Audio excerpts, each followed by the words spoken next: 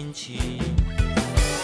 上学不完背语系，废话嘴讲蹲隔壁。初出茅庐青涩不可及，鸿鹄展翅苍茫只须臾。无所谓命格错综布局，破天际渐渐刺个谜题。情若困境里蜕变出浩瀚勇气，不忘江湖路上历练峥嵘侠义。年华一笑便是灵犀，高歌行万里。少年梦逐浪入城，并将心镌刻年轮。年华未曾遇伤痕，敢闯荡才算人生。方寸间棱角激昂青春，擦拭过岁月风刃。天涯凌云尽所能是你我并肩又一生。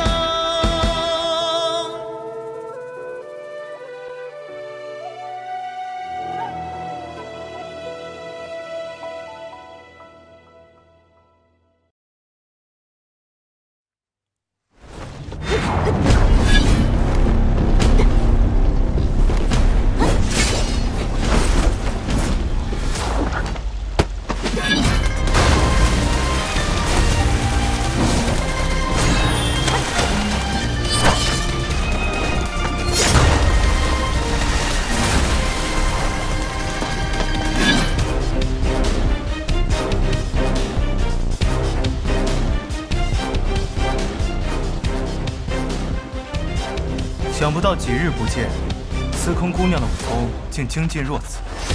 那当然，长得也更漂亮了。哇，过14层了，过14层了！14层了！二位久等了，咱们这就继续吧。萧瑟，这两位是？看这打扮是望城山的人吧？偶遇而已，想请望城山的两位高人算一卦。望城山李凡松见过司空姑娘，不知两位前来雪月城所为何事？那个，我们就是来看看，就是来看看。二位，咱们开始吧。接着，这是什么？这药叫做冰清水，常人服下，全身的血液都会顷刻间冻结。但对于你不同，你的火灼之术已经进入了迦楼罗境，但你的身体却难以承担。如果运功过久的话，恐伤及自身。而这冰清水便会护住你的心脉，延长火灼之术的时间。多谢师兄。哎，对了，师兄，这15层可有什么建议？我建议你明天再来。明天？这登天阁的每一层都是不同弟子轮流值守的，只有守阁长老在这一层，一待就是10年。哦，今日你已经很疲惫了，早些回去休息，明天再来。哎，好吧。哦，那师兄，那我能不能问一下，这15层的守阁长老是谁啊？如果你见了他，一定会觉得很亲切。啊？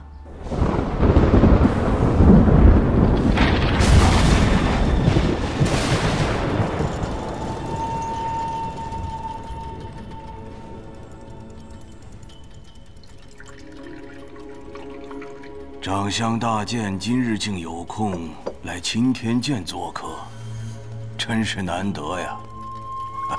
来，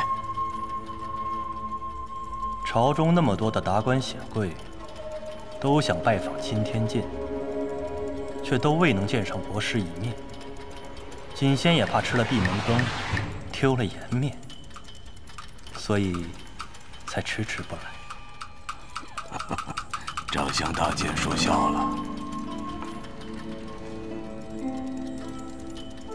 国师，这里就是青天剑的星月阁吧？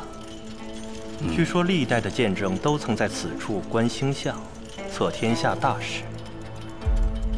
不知国师可看出什么来了？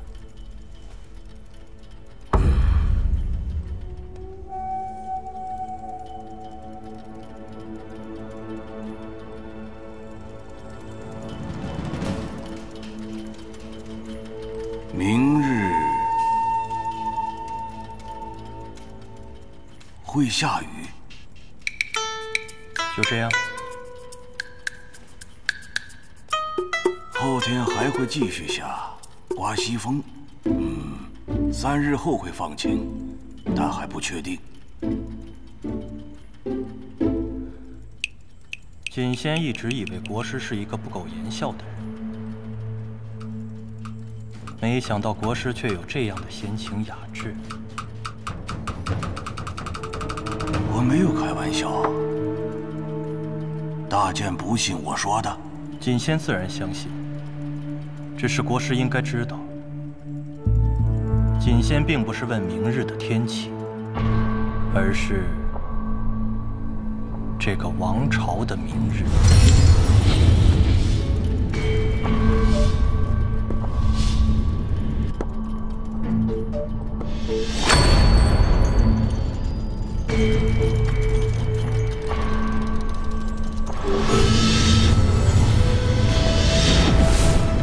王朝的明日，那是天道，天道不可妄言。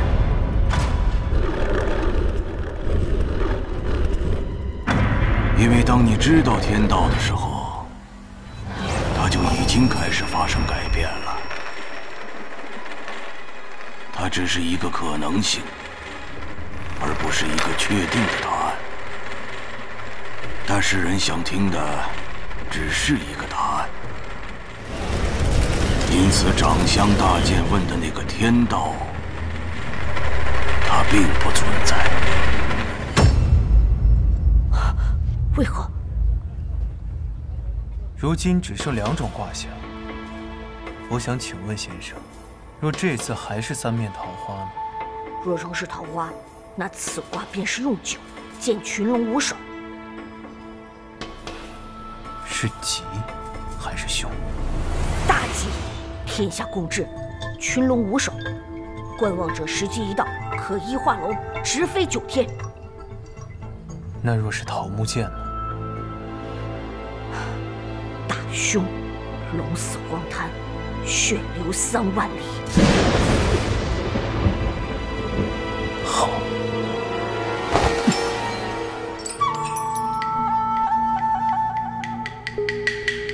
我从来不信什么天道，只信我自己。只是我心中还有一丝迟疑，觉得自己是不是该做一个决定，但是又没有勇气，所以才胆怯来求一求天道。但是刚才我忽然想明白了，所以这卦算不算都不重要。多谢。不客气，我也不全是为了你。毕竟，若是真折了望城山的8成天道，我还真怕那赵玉珍提前来看我的脑袋。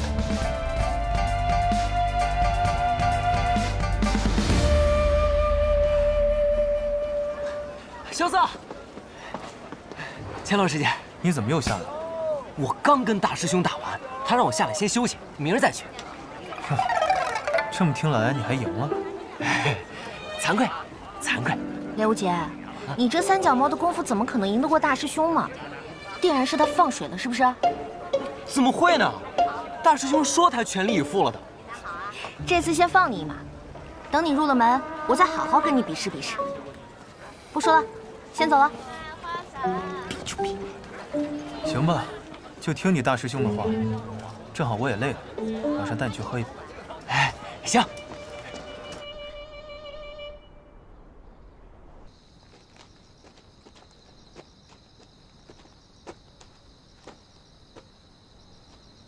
你怎么不走了？到了。到了。这儿啊？那个，我身上可没有钱啊。放心吧，今晚的酒不用钱。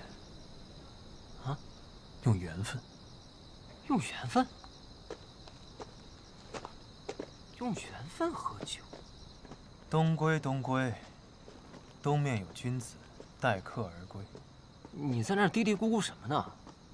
这酒肆连老板都没有。这不就在那儿睡着呢？啊！这是酒肆老板，哪有酒肆老板把自己给喝醉了的？这点小酒，喝到屋顶上去了。不过是侠情而已。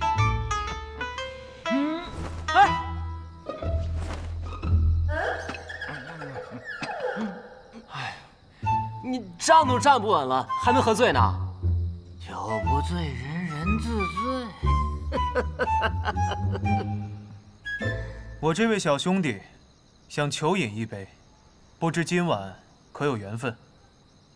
一醉年年今夜月，这酒与你们今夜有缘。既然有缘，此刻便求饮一杯。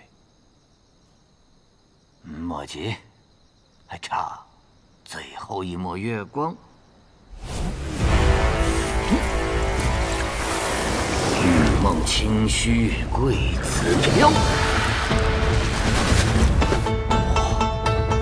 一杯浊酒向天邀。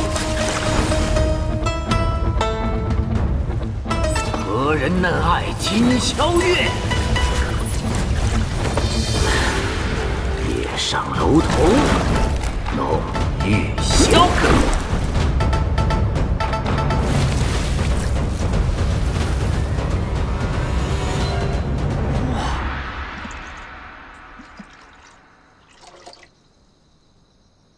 喝吧，这是最好的风花雪月。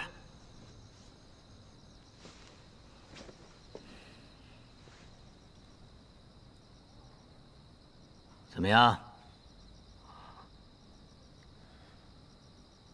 舒凉如风，柔美如花，寂静如雪，畅凉如月。好酒能品1味，碉楼小筑的秋露白号称能品3味，我这酒能品4味否？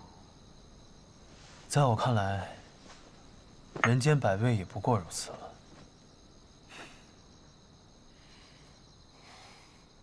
寂静如雪，畅凉如月，这酒水透着一股子小家子气。我不喜欢，我喜欢那种炽热如火的酒。不过嘛，你倒的倒啊，我就试试。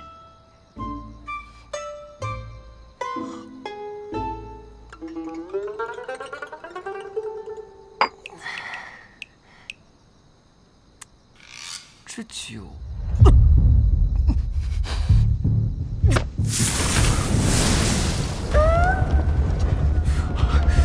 这怎么回事？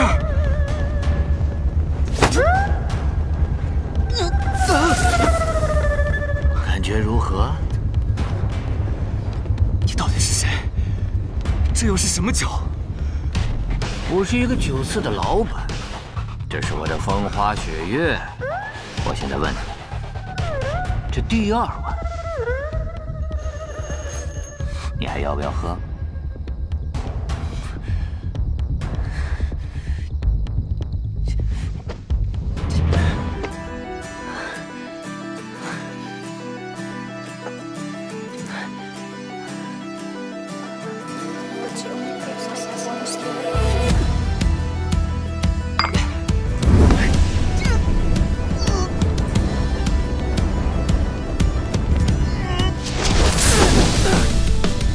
脚下无尽的深渊，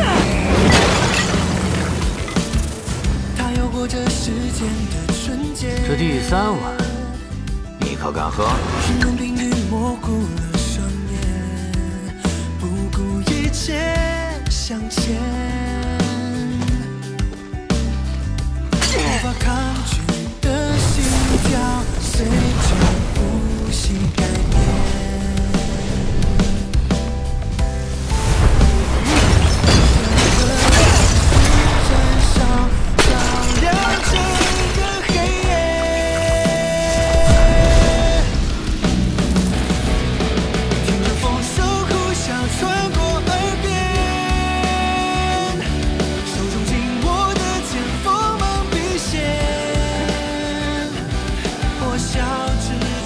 第4碗，你还要不要喝？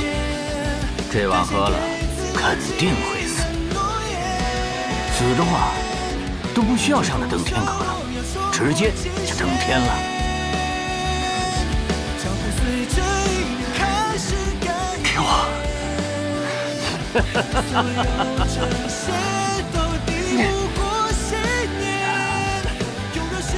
你醉了，睡吧。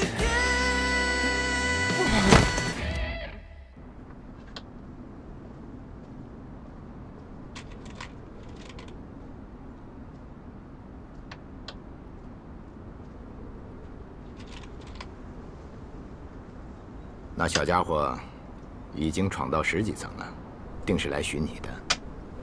你不见见他吗？说不定是雷家让他来寻雷云鹤的。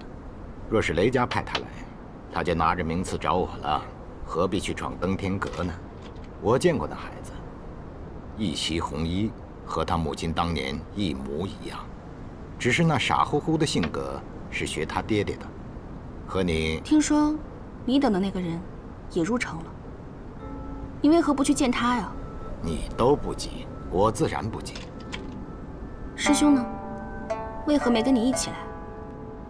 他呀，他为了酿他的孟婆汤，要去海外仙山去寻求他最后一味草药。哼，孟婆汤，过去的事情，他就那么想忘记吗？他最想忘记的，只是一件事情罢了。哎，我们正聊着雷无节，怎么一下子拐到大师兄那儿去了？哎，说真的，你真不想去见他？哎，我说你这个执拗的性子啊，真得改一改。他可是你的……哎，罢了罢了，不提雷无节了。除了雷无节之外，还有一位你故人的弟子也来了。故人？望城山，赵玉珍。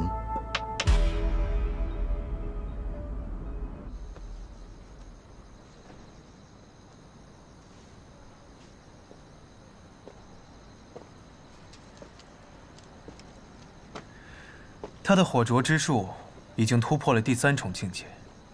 他若是要自己达到这重境界，至少需要3年。而如今，他仅用了3杯酒。唐莲不会无缘无故让雷无节休息。我猜这也是你的意思。你就是雪月城大城主，酒仙百里东君。以这小子的资质，最多到14层，15层那位他打不过他。15层的应该是守阁长老，雪月城的长老。有什么好猜的？明天不就知道了？也对。这酒馆送给你了，我先走了。前辈要去哪儿？寻酒方。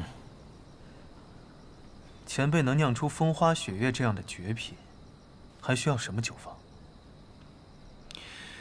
孟婆汤。孟婆汤。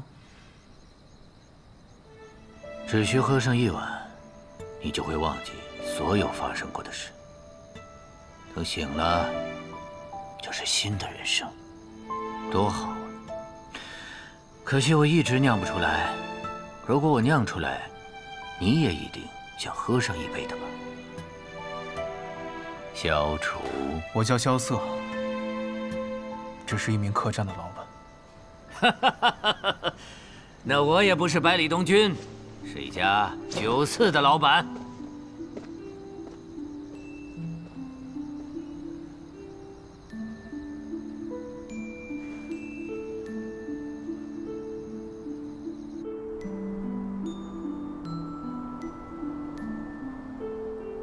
刺剑的时候要放平，扫，收回来，平刺，收回来。姐姐，我不练了，我不练了，我不练了。小杰起来，小杰最乖了，不哭了，不哭了，我们继续练好不好？那我们再站起来练一下好不好？真乖。15年了，我还真是一个不称职的姐姐。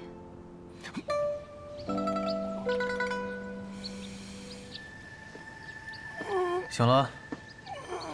萧子，哎，那老板人呢？走了，寻酒坊去了。寻酒坊？他到底是什么人啊？你管那么多干嘛？人家助你连开3门火灼之术，你只需要记得他是一个高人，也是一个好人就够了。哎，说得对，走，闯登天阁去。哎，吃个早饭再去吧。哎，也对，吃饱了才有力气嘛。走，走，吃早饭去。马上就要分道扬镳了，最后一顿早餐我请你。萧瑟，你这话说的就有点惆怅了。一点都不惆怅，只是这一趟回去又是那么遥远的路程，仔细想想，竟然只是为了800两。你又来了，又来了！我去登阁去了。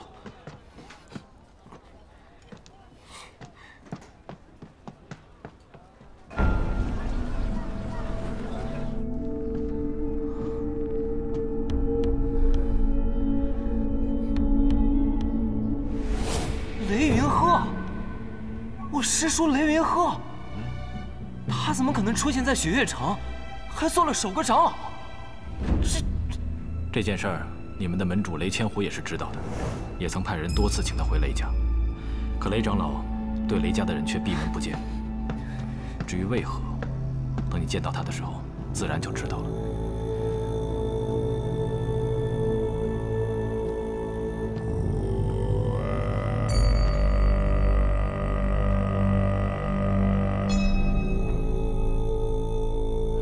师叔，你身后背的，想必就是那把纱布剑吧？你是雷轰的弟子。晚辈雷无节，见过师叔。是雷轰让你来找我的，你回去告诉他，别白费力气了。师叔，我来这雪月城，不是来找您的。你是专程来气我的吗？不是。明白了，你是来见那个人的。好。哎，还望师叔成全。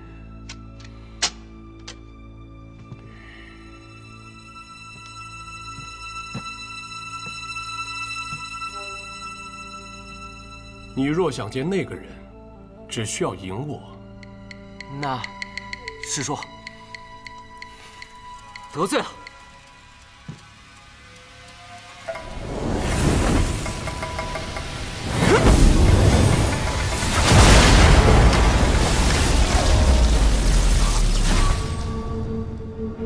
凭你这火灼之术，是过不了我这15层的。拔剑吧，让我见识一下雷轰当年不惜违背祖训，修了什么样的剑术。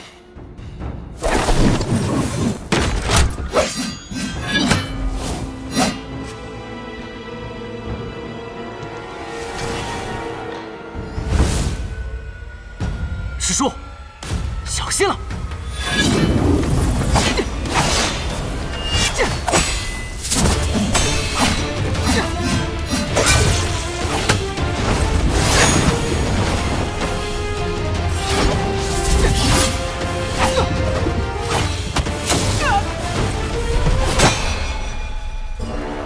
惊雷尺，你输了，下阁去吧。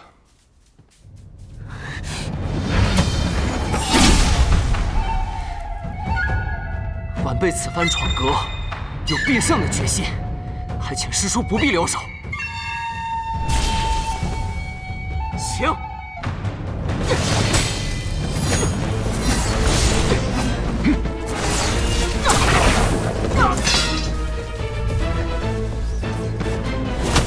这小子不过区区金刚凡境，竟如此难缠。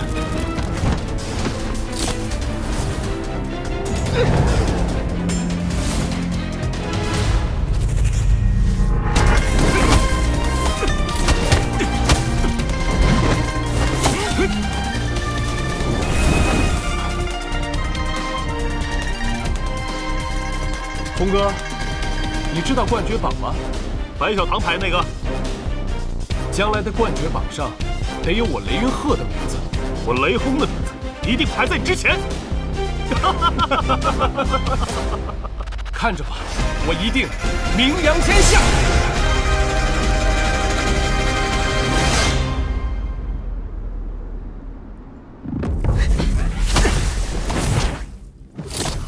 你小子不要得寸进尺。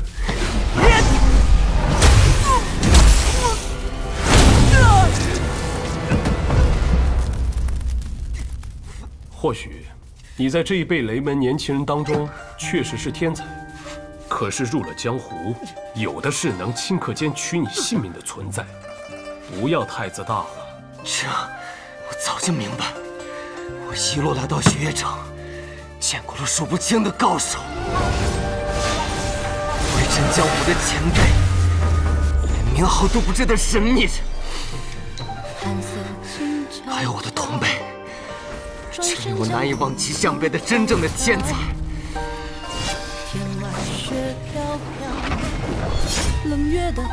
我雷无杰就是一路败到这里来的，但是我输得起。我相信，只要我还活着，总有一天我会赢回来的。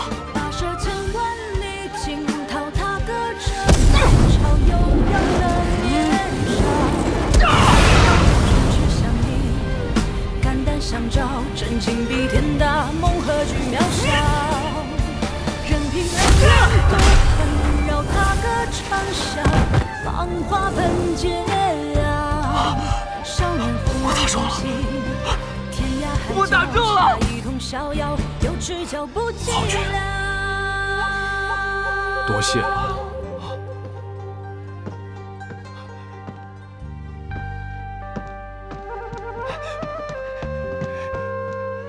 师叔，你看我刚才那算是……躲开一点。啊！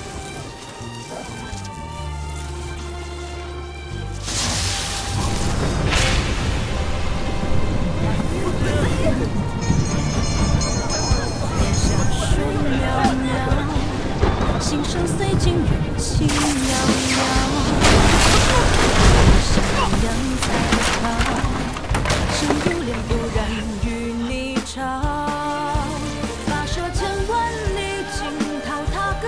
原来如此，境界跌落，不是因为重伤，只是心颓了。让我也回想起那股少年之气，让我回想起那股力量吧。我以9天惊雷撼乾坤，一指破空9万里。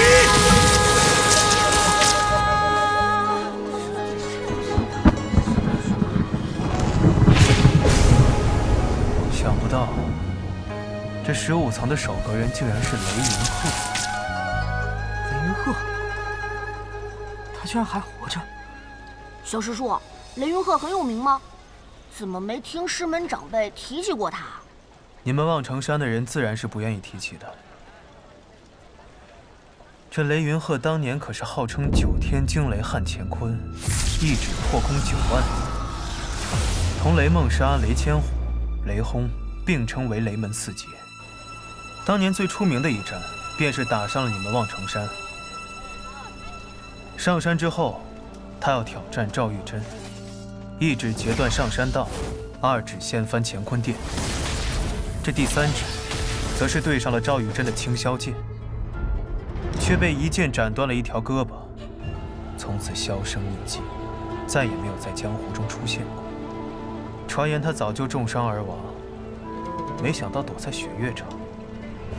不过以他的武功，在雪月城当守阁长老，就算是剑仙要登阁也不容易啊。雷长老当年重伤，虽然保住了性命，可是武功境界却是一落千丈，如今只有自在地境的实力了。原来如此，不过看他现在的样子，应该是恢复了吧？若是恢复了，那你这好兄弟可就完蛋了。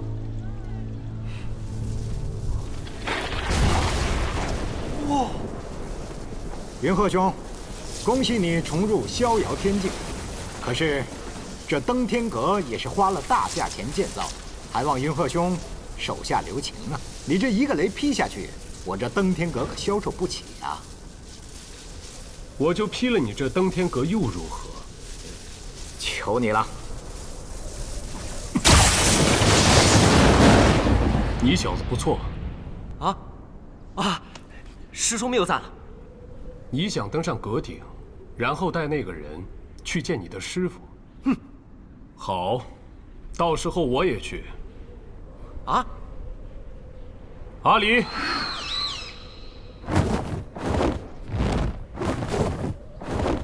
云鹤兄，如今你功力尽复，可是要回雷家了？没脸回去啊！怎么又是这句话？自己丢的脸，总得自己拾起来。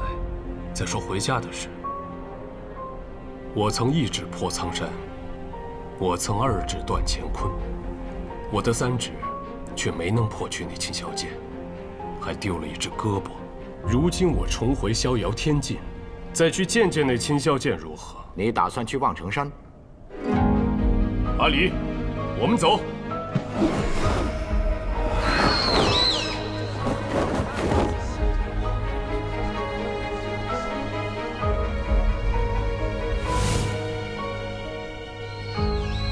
当年我持枪站在阁顶，满城风雨化为一枪，可有此风采？一半都没有。输了呀！世人皆称我为枪仙，可哪有呼风唤雨、乘云驾鹤来的有气势？枪仙前辈，雷无节小兄弟，你这是要去阁顶吗？我雷无节此番前来雪月城，就是为了求见雪月剑仙李寒一，还望枪仙前辈成全。知道了。接着，可别一下子就被打下来啊！不会的。阿爹，大师兄，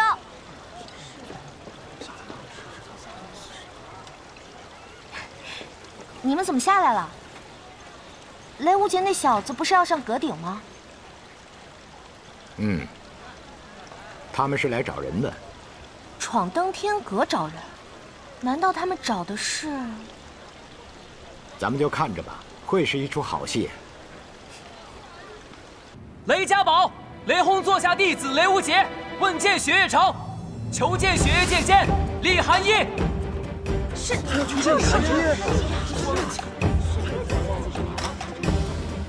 雷家堡，雷轰座下弟子雷无节问见雪月城，求见雪月剑仙李寒一。爹。雷家堡，雷轰座下弟子雷无节问见雪月城，求见雪月剑仙李寒一。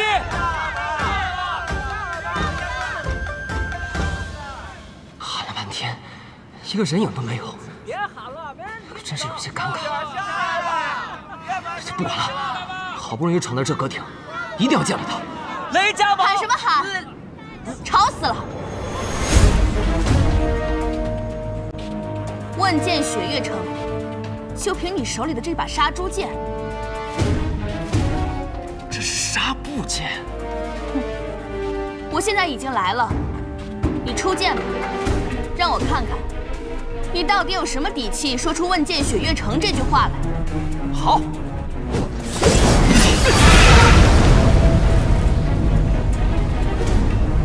这种杂耍也拿出来丢人现眼。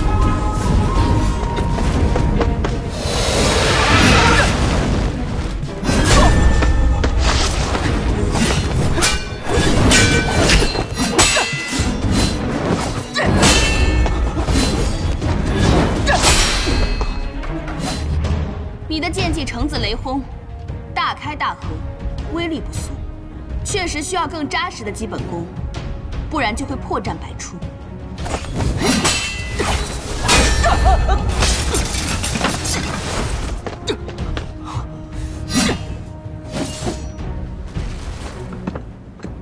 听说你学习了雷家的无方拳，还向天外天的少宗主学了另外一套拳术，再加上火灼术，2套拳法一门秘术，你有多少心思可以放在席剑上？雷轰那个混蛋，就是这么教你的吗？师傅说了，行走江湖，艺多不压身。一派胡言！行走江湖，一人一剑，足矣。看好！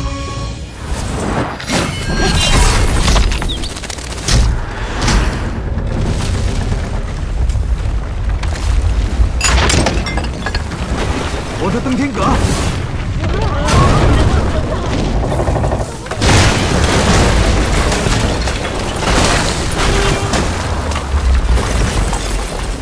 李汉一，你这个混蛋！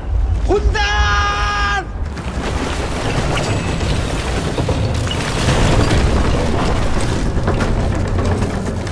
去！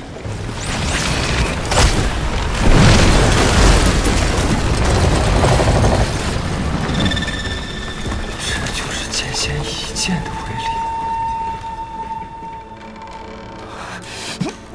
力。喂，你还好吧？还好。你是？我叫李凡松，也是来闯登天阁的。哦，你好啊。哇，这就是剑仙一剑的威力，真是看得我起了一身鸡皮疙瘩，真想亲自接这一剑。会有机会的，我去了。问剑雪月剑仙李寒一，哎，这来闯阁的是我。你要问剑剑仙，得从第一层登起啊。望尘山赵玉珍门下弟子李凡松前来拜会雪月城，问剑雪月剑仙李寒一。请雪月剑仙赐教。无量剑是无量剑。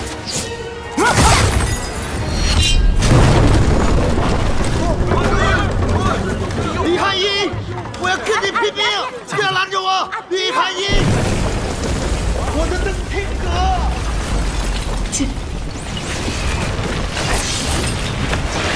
李汉一，你陪我登天阁！我跟你拼了！我的登天阁呀，天了！李汉一，你给我等着，我跟你没完！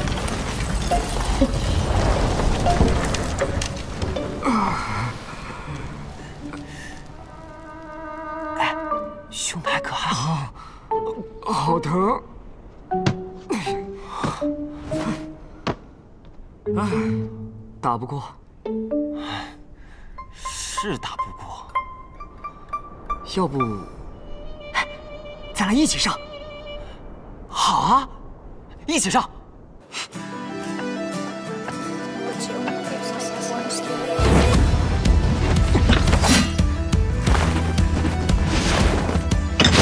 雷家堡雷轰座下弟子雷无极前来问剑雪月城，赵玉珍座下弟子李凡松也来问剑雪月城。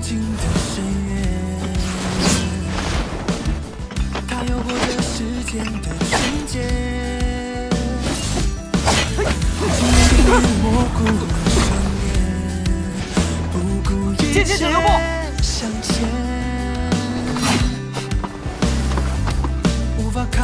无极还有一剑，请剑仙试之。凡松亦有一剑，请剑仙试之。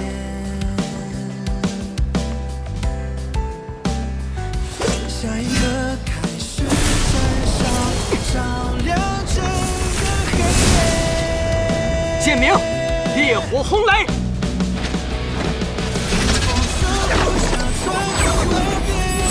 剑鸣，无量天罡。我也有一剑。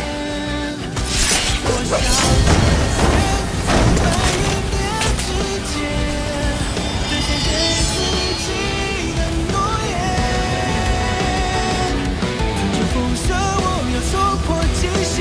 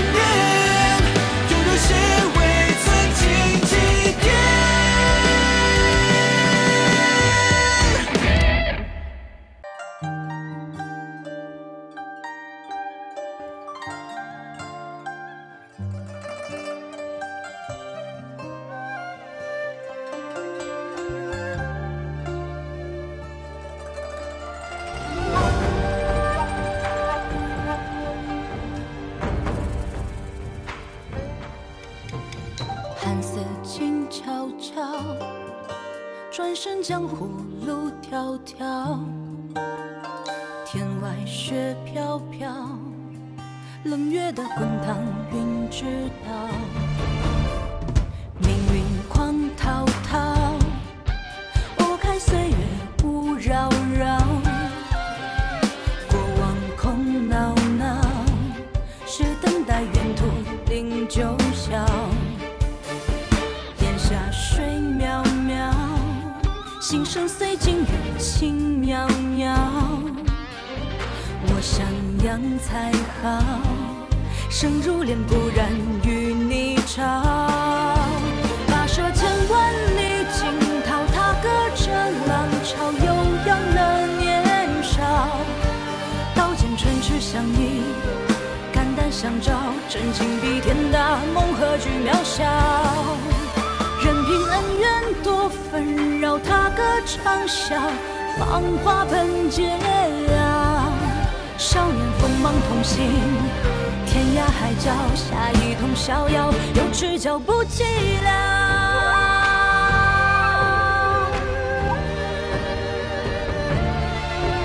跋涉千万里惊涛，踏歌着浪潮，悠扬了年少。刀剑唇齿相依，肝胆相照，真情比天大，梦何惧渺小。任凭恩怨多纷扰，踏歌长啸，芳华喷桀骜。少年锋芒同行，天涯海角，下一同逍遥，有知交不寂寥。